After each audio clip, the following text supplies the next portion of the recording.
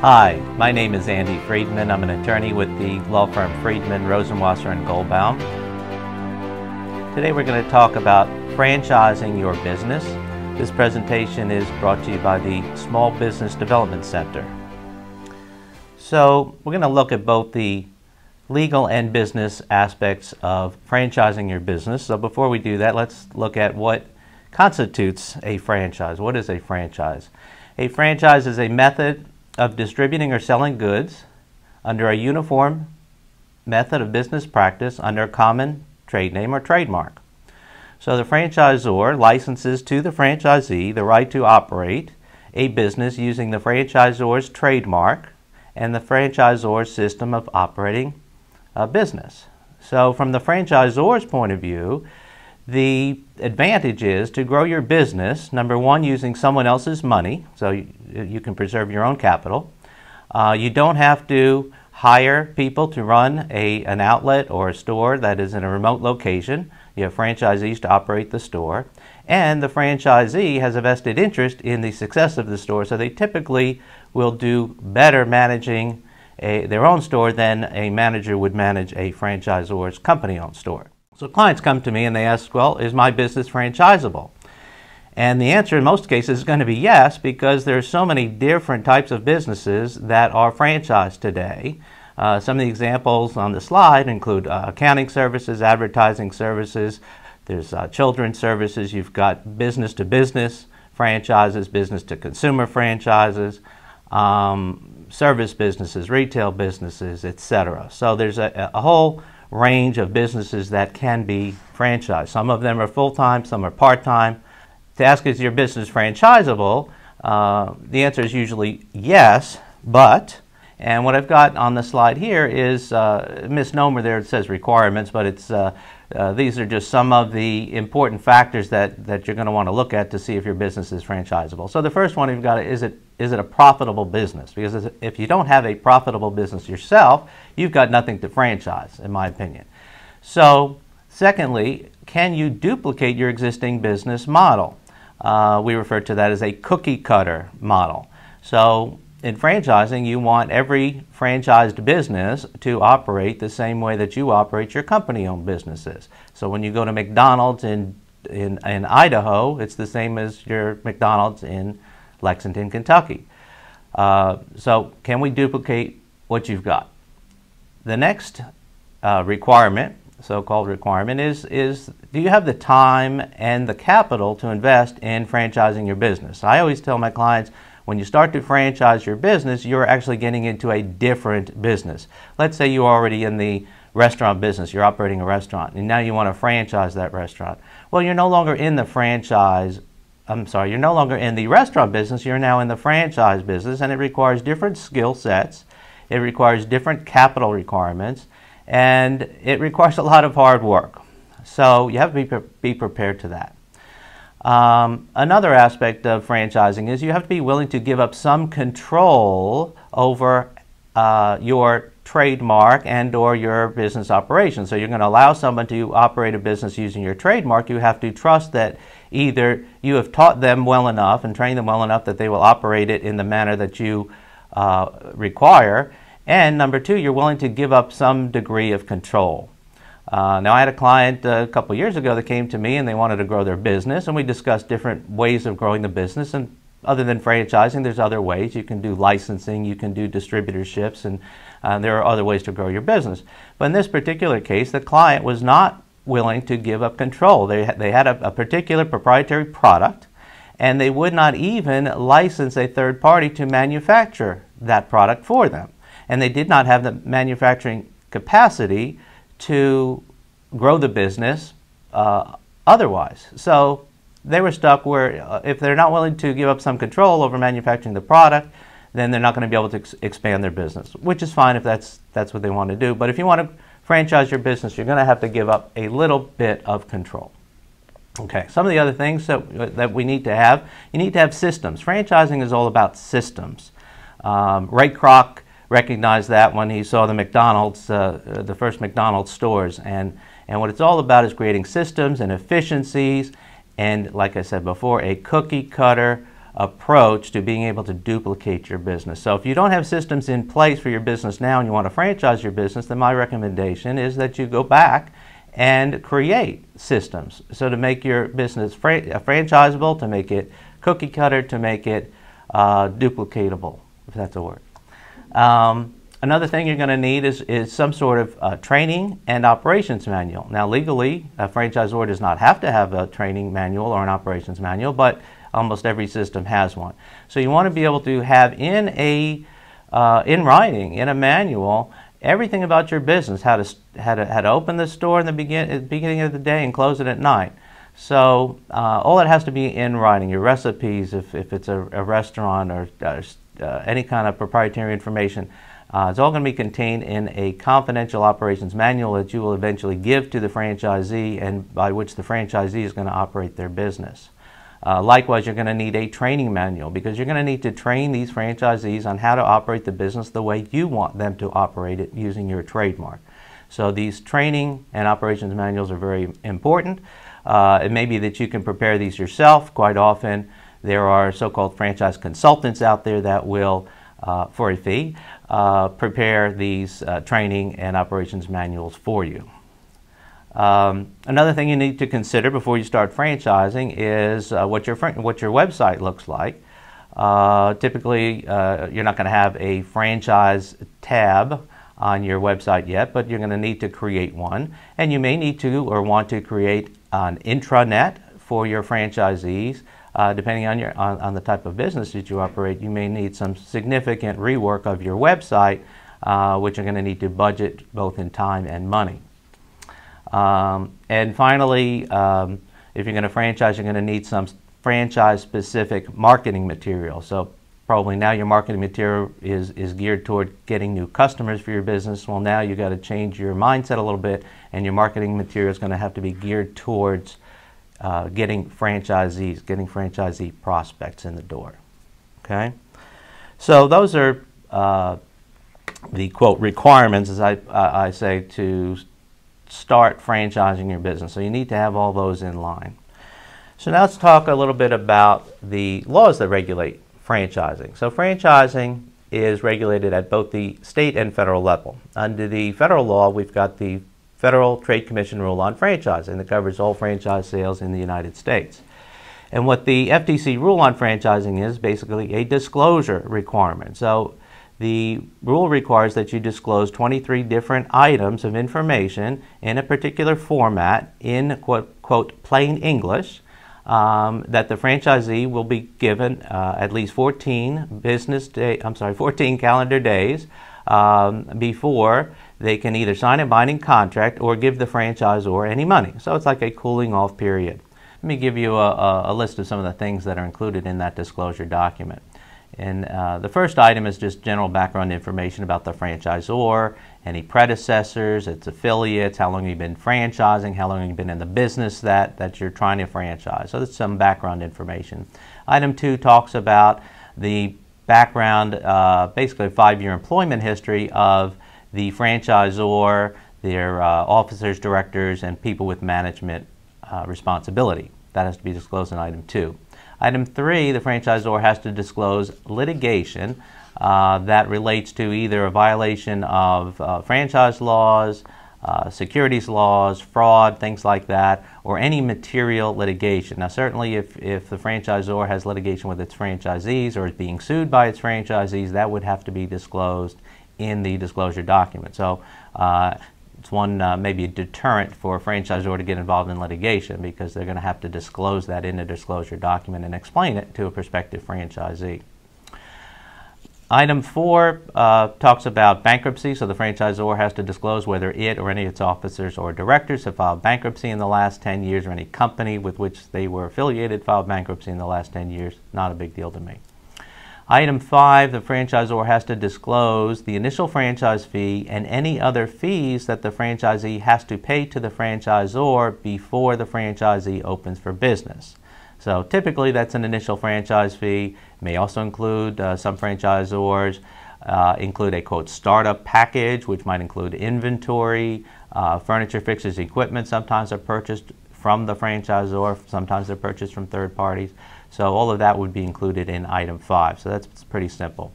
Item 6 is a chart where the franchisor has to describe all of the fees that the franchisee will pay to the franchisor over the life of the franchise agreement.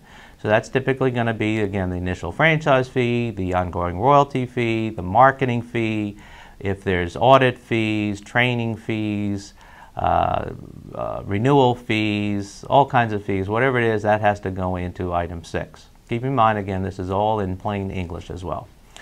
And item 7 is probably the most useful to a franchisee prospect, because the franchisor has to provide in a chart form all of the expenses the franchisee might incur or expect to incur in opening the business and operating it for the first 3 months. So that's going to include, again, the initial franchise fee. It'll include construction costs, leasehold improvements, deposits, advertising, signage, software, hardware, licenses, attorney's fees, you name it.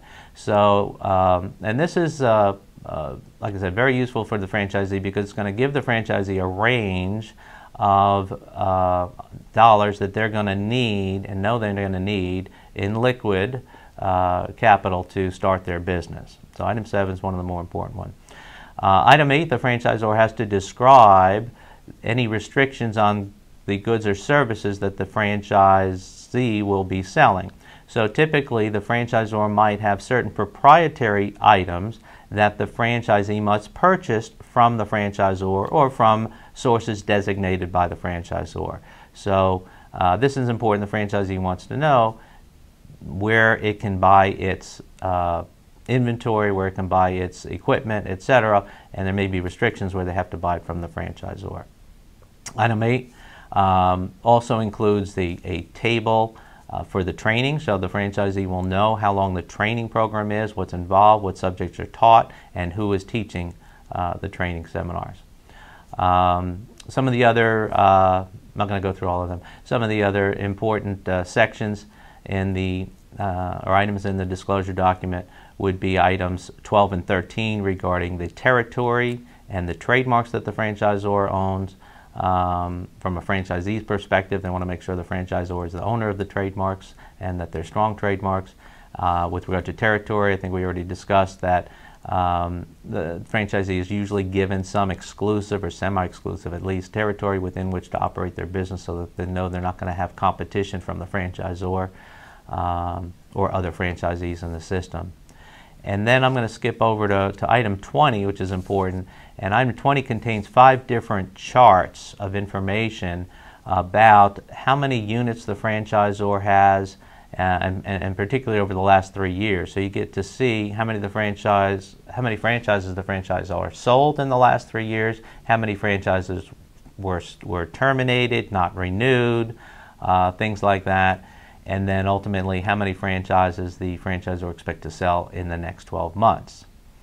And then the last thing I want to touch on is the financial statement. So in item 21, the franchisor has to provide audited financial statements on the franchise company.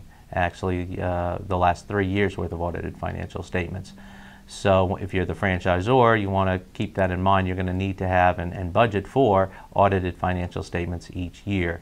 From the franchisee's perspective, they want to know that the franchisor is financially viable and is going to be around for a couple of years to support the franchisee's business. At the state level, you have approximately 15 states where you have to register your franchise before you can offer a franchise in that state.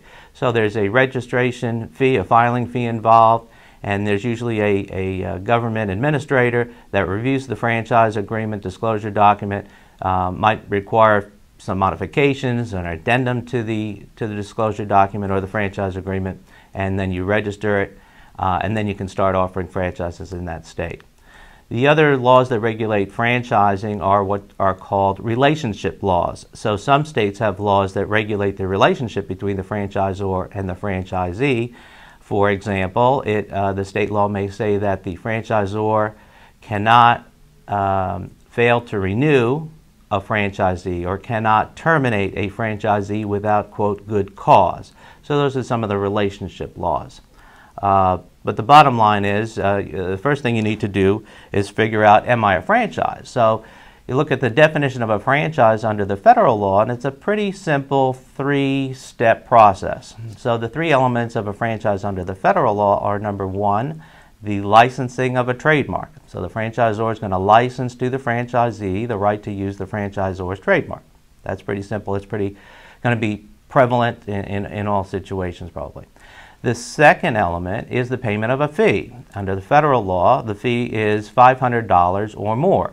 So if the franchisee is required to pay the franchisor $500 or more between the time they sign the franchise agreement and open for business, then that meets the second element of the definition of a franchise, and you go to the third element. So the third element is a little bit more subjective.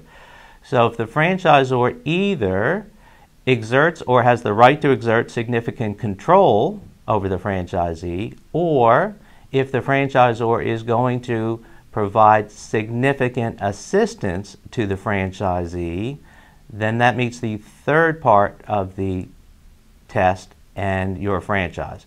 So if you meet all of those, if your business model meets all of those three elements, then you're a franchise regardless of what the parties label the document. A license agreement, you can call it whatever you want, but if it's a franchise, it's a franchise, and you're going to have to comply with the state and federal laws.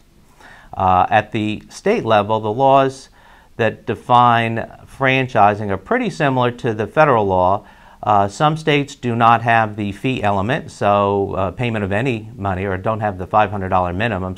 So for example, in Illinois, the payment of any money might be considered a franchise, whereas under the federal law it might not.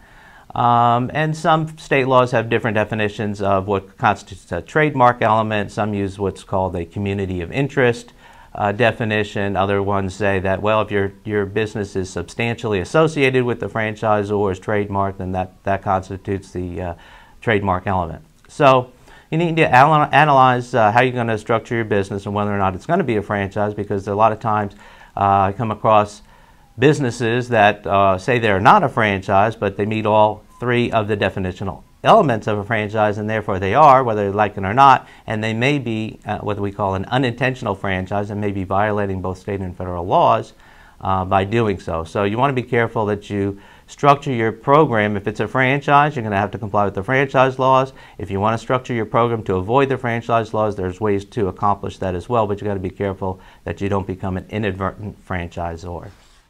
Now we're going to turn back to the business side of franchising your business, and clients will come to me and say, well, what do I need to do to start franchising? And probably the first thing I do, and it's not on the top of the list here, but it's second, is to register your trademark. And I say that's one of the first things because, number one, the trademark is one of the most important aspects of your business, one of the most important assets of your business, your trademark. So you want to register your trademark with the U.S. Patent and Trademark Office. You may have more than one trademark, but it takes a long time to get that whole process through. Most of the time it takes at least a year to get it actually registered. So you want to start that process right up front. The other thing you want to talk about initially is a budget. So we need to figure out how much it's going to cost us to launch this franchise program. There's a lot of aspects to it. So for example, you're going to have legal fees to prepare the disclosure document and franchise agreement, perhaps state registration fees if you're going to be registering in the registration states. You may have a fee. You may have to pay someone to prepare the operations manuals that we talked about. You're going to have expenses in selling the franchise, so marketing the franchises. You're going to have selling costs and marketing costs. So you need to create a budget and determine how much money am I going to need to have to launch this program. We talked about the training and operations manuals. You're going to need to get those completed. Again, if you're going to hire a third party to do that, you're going to have to budget about 2 or 3 months. This is a significant project for someone to put together those operations manuals. Likewise, the website update, that could take a month or longer, depending on how much work you're going to be doing and who you're hiring to do it. You're going to need to create those advertising and marketing materials we talked about. Prepare the franchise disclosure document.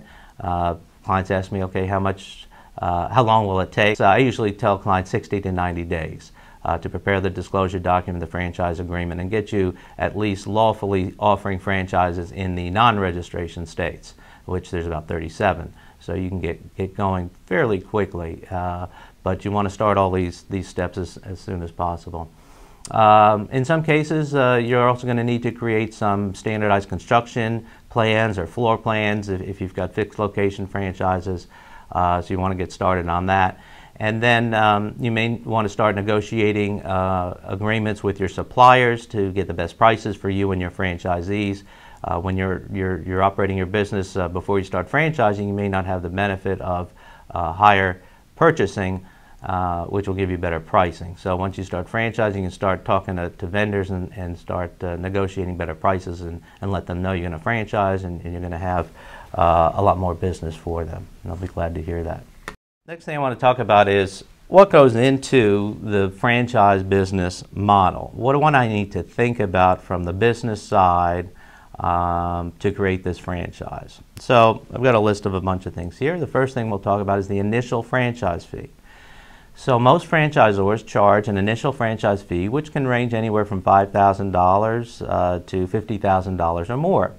From the franchisor's perspective, this initial franchise fee is typically not a profit center. That is, if the franchisor can recoup its selling costs and its training costs to get that franchisee up and running, then it's probably done well. Where the franchisor hopes to make its money, or should hope to make its money, is on the ongoing royalty fees. Okay, so most franchisors charge an ongoing royalty fee, which is usually either a percentage of gross sales or sometimes a flat fixed fee, weekly or monthly or some other period of time. So the ongoing royalty fees, this is something that you're going to give serious consideration as to how much you're going to charge on an ongoing basis for royalties. Well, there's a couple of factors to consider. One would be your competition. Well, if you're in the restaurant business, let's say you're a sub shop, and all the other sub shops are charging somewhere between 8 to 10% royalty. If you charge 15% royalty, I think you're going to have a hard time selling franchises. If you sell with a 5% royalty fee, you may be leaving some money on the table, so to speak, or you may not even be recouping enough money to make this whole franchise concept profitable for you. So you want to factor, and the last thing you want to make sure is, maybe the first thing, is that after paying the royalty fee to you, the franchisee can still make a good living. Because the bottom line is in franchising, it only works if both the franchisor and the franchisee are making money, if they're both successful. A franchisor cannot succeed if its franchisees do not succeed. So your business model has to be good for both parties. And this is something that takes some time and effort to figure out what is the right franchise fee, what is the right royalty fee. And again, there are franchise consultants out there to help you with that process. Another factor to consider is whether or not you're going to have some sort of national or regional advertising program. Most franchisors today charge their franchisees somewhere between 1 to 3% towards a advertising fund that the franchisor typically controls to use for maybe television ads, radio ads, print ads, national ads, regional ads, etc. So as a franchisor, you need to figure out what is it that you would do with that money if you had it, if you were collecting it from franchisees, and what benefit is it going to give the franchisee, because if it doesn't benefit the franchisees, I'm not sure why you're spending the money.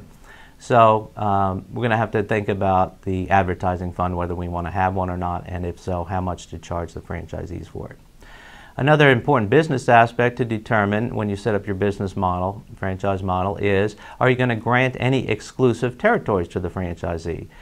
In many businesses, most businesses, I guess a franchisee is going to want to know that you're not going to cannibalize, as they use the word in franchising, cannibalize their store and open up additional outlets that are going to compete with the franchisee and make him or her less successful. So you want to consider what territory would be fair to both the franchisor and the franchisee, such that the franchisee will have a big enough market within which to sell its goods or services. Another issue to consider in creating your business model is what's the term of the agreement. I've seen agreements anywhere from 2 or 3 years to most of them are 10 years, and most of them have renewal rights, although I've seen some 20 years or longer as well. So how long do you want to give the franchisee the right to operate the business, and do you want to give them rights to renew, and under what circumstances? Another factor to consider in many businesses today is what kind of computer and hardware requirements you're going to impose upon the franchisee. So typically, for example, a restaurant franchise, the franchisee is going to be required to purchase a particular brand of POS system. The franchisor is going to have access to all of the information on that POS system, and maybe as well on your back-end computers. You may have proprietary software that you're going to require the franchisee to utilize. In some franchise systems, the franchisor provides some of the quote back-end services, the billing and collection services. So you need to figure all of that for your business, and what is it that you're going to require the franchisee to have in terms of computer, hardware, and software. Another factor to consider is what warranty you might give to the consumers, and how one franchisee may be affected by a breach of warranty by another franchisee. So for example, let's say it's a service business and there's a warranty on the service, and the franchisee does a bad job. Maybe that consumer goes to another market and wants the franchisee in the second market to fix what the franchisee in the first market messed up. So you need to address that in probably your operations manual, how you're going to handle warranty matters, and similarly how you would handle things like gift cards. Because what if I buy a gift card in one location and use it in another location? How are the franchisees going to be compensated? How's the franchisor going to be compensated? So when you have gift cards and loyalty card programs, you're going to need to consider that.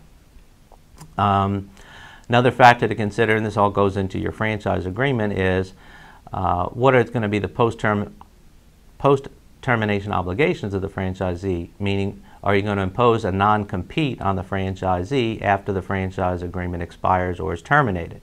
Now keep in mind that in some states, like California, these non-competes may not be enforceable. So you have to be careful there and know what your rights and obligations are before you enter into another state. Another important factor to consider from the business side when you start franchising is how you're going to handle social media. I've seen two different models. One is where the franchisor controls all of the social media, Facebook, Twitter, LinkedIn, etc. And other franchise systems where the franchisor gives the franchisee the right to conduct its own social media programs. I happen to prefer the local franchisee handling the social media, because social media by its nature is local. So, but there may be reasons why a franchisor wants to control that, and certainly even if you give the franchisee the right to conduct some social media, you're going to have to, or you're going to want to have a social media policy to prohibit the franchisee from posting objectionable material and things like that. So you want to control, to a certain extent, to control your brand and your trademark, but you want to give the franchisee some flexibility that they can communicate with their market. Okay, and lastly is in some franchise systems you're going to have to consider licensing requirements, and what is it, and how long is it going to take for the franchisee to get all the necessary licenses to operate their business. So those are kind of the business issues that I think you need to focus on before you can really get too far along in franchising your business. So let's talk about marketing your franchising, selling franchises. Now, there's a number of different ways that franchisors sell franchises. The first and simplest is what we call a single unit franchise. So the franchisor is selling to a franchisee one unit at a time. That's it. The franchisee is only able to open one unit. This is the model that I recommend that my clients start with, because it's the simplest and you're one-on-one with the franchisee. The second business model would be what they call multiple units. So again, a franchisor grants to one franchisee or one franchisee entity the right to open multiple stores or multiple territories under the franchisor's trademark. So not too complicated, it's really just a single unit multiplied. The next way to grow your business is through what they call area development rights. Area development rights are where the franchisor grants to an area developer the right typically to operate one or more units in that territory and to sell or solicit prospective franchisees for the franchisor within that territory.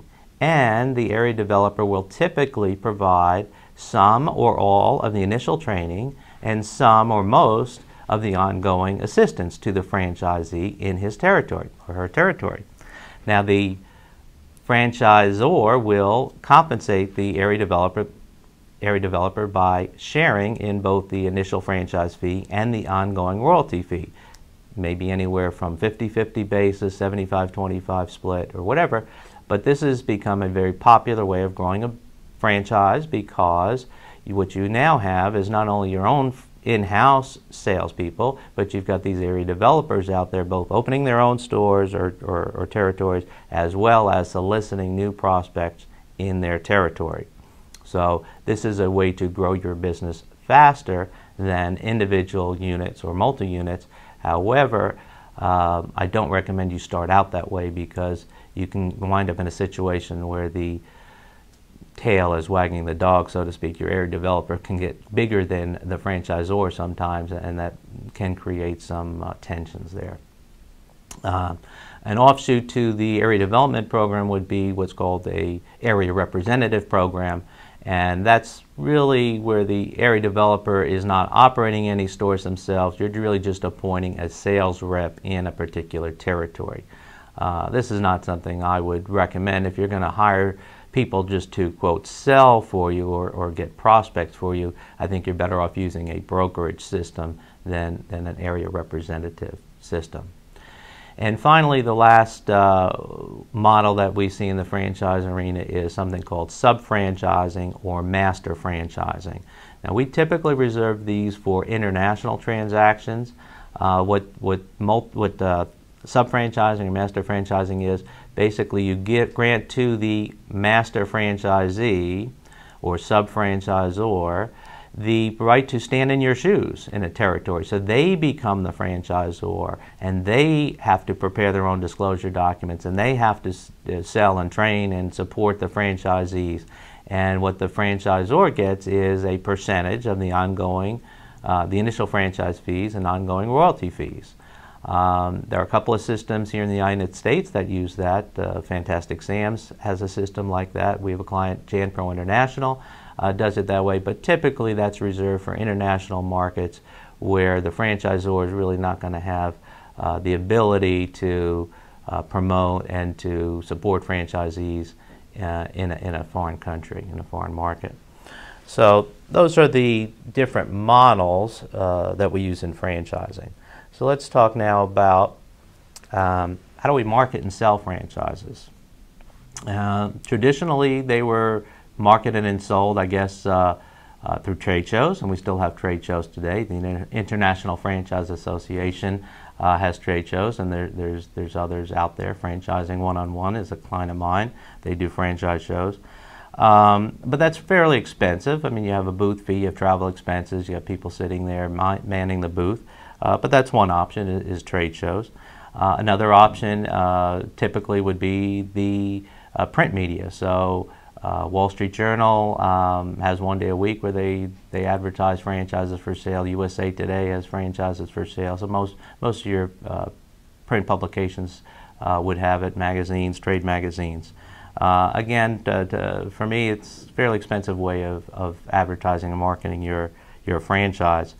So today, the last 10, 15 years, we have the internet. So the internet is probably the number one. I read these franchise magazines and try to figure out how people are selling franchises. And the internet is certainly a big part of your marketing program. but certainly you can't rely solely on the internet. And finally, another way franchises are sold are through franchise brokers. There's franchise brokerage firms like FranNet and Entrepreneur Source and firms like that. And what they do is they will try to find and recruit franchisees for a franchisor. They are paid, these brokers are paid by the franchisor, usually a percentage of the initial franchise fee. So those are the way we market franchises. Next I want to talk about what is the process, how does it all work from start to end. So let's say you get an inquiry, someone's interested in buying a franchise from you, and maybe you got the inquiry off of the internet, maybe at a trade show, wherever. One of the first things you're going to want to do is have that prospect fill out an application, because you need to be screening the franchisee just as the franchisee should be screening you. So you want to have an application form they fill out, some basic information. You want to know a little bit about the person's background, what their skills are. You're certainly going to need to know their financial situation, because at some point you're going in your disclosure document you're going to create what we call the initial investment. It's a chart that shows what the initial investment is going to be for the franchisee to get up and running for the first 3 months. So let's say that number is, and you give a range, it's $200,000 to $250,000. And if you get an application from a franchisee and you see they've got $100 in savings and $2,000 in an IRA and a credit score of 500, well, they're probably not going to be able to come up with the $200,000 or $250,000 that's going to be required to start the business. So you need to qualify the franchisee financially as well as from a personal point of view. You're going to want a personal interview at some point. So it all starts with this application. So typically, again, the inquiry comes in, and you'll have a whole sales process, hopefully, where you have these different touch points with these prospects. So, but the first one might be where you send them the application. The next would be once they fill out the application and they're still interested and you're still interested, you would usually have send him the franchise disclosure document. And again, you want to start the 14, it used to be 10 days, I'm still in the old days, a 14 calendar day cooling off period. So you want to get that started kind of as soon as possible. So you're going to give the franchisee a franchise disclosure document. If both parties are still interested, you're usually then going to have what's called a discovery day, where the franchisee is going to come to the franchisor's headquarters and meet the principals and operational people of the franchisor, because up until then, the franchisee has only been dealing with the franchisor's development personnel or the salespeople. So now the franchisee has an opportunity to come to the franchisor's headquarters, meet everybody else, and get a better feel for the franchise and a better feel for both parties whether or not there's a fit to move forward. And if both parties are ready to move forward, then you would have a closing. The franchisee signs a franchise agreement, and that franchise agreement will govern the relationship between the franchisor and the franchisee from that day forward. Okay, so now that we have sold a franchise, I just want to touch on a few things about the ongoing relationship between the franchisor and the franchisee. As I said, the franchise agreement governs the relationship from a legal point of view. What the franchisor can and cannot do, franchisee can and cannot do. But more importantly than the legal issues in this relationship is the business issues in the relationship. And that is, I've had all kinds of clients, good franchisors and bad franchisors. And I see it from both sides, representing franchisees as well from time to time. And what I would like to encourage my franchisor clients is to recognize the time, effort, and money that the franchisee puts in to helping to build your business. And what I see quite often, unfortunately, is franchisors that are concerned more with getting their royalty fees from the franchisee and not worrying about is the franchisee successful or not, is the franchisee following systems or not. So this is a big pet peeve of mine. And again, there's good franchisors and bad ones out there, but I like to think that my franchisor clients do a better job, or will do a better job, if they understand the plight of the franchisee, if you will. They're typically going to be hardworking, and the franchisor needs to help them to be successful. Because as I said before, if the franchisee is not successful, the franchisor is not going to be successful. And in fact, one or two bad franchisees can spoil a system, particularly early on. So when you're selling your first franchises, it is very important to be selective. And I harp on this with my clients. Some franchisors will sell a franchise to anyone who comes up with the initial franchise fee. They're happy. They got their $25,000 and they don't care what happens thereafter. Well, obviously that's very short-sighted. So you really need to support the franchisees. Now, if they're not doing their job, then it is the franchisor's job to step in and correct it. So you have to have a little bit of a balance in okay, you want to protect your trademark and you want to protect your brand, and you want to make sure the franchise is doing everything that they're supposed to do, but on the other hand, you need to help them to achieve that, because it's really a partnership, and it doesn't work one without the other. So I want you to keep that in mind if you're a franchisor. If you have a failure, by the way, the franchise disclosure document requires the franchisor to list all franchisees in the system, as well as those franchisees who have left the system within a certain period of time after the end of the year.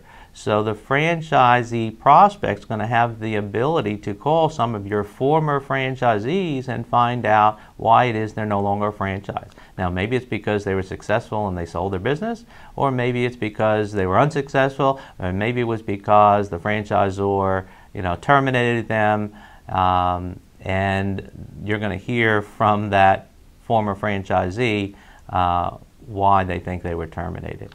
So it's the only way this business model works, this franchise business model works, is if both parties can be successful, and I encourage you to always keep that in mind if you're going to franchise your business. So thank you for watching. If you have any questions, feel free to call. My number is up on the screen, email address, website address, and be happy to talk to anyone about franchising. I have a passion for it, enjoy it, and good luck. Thank you.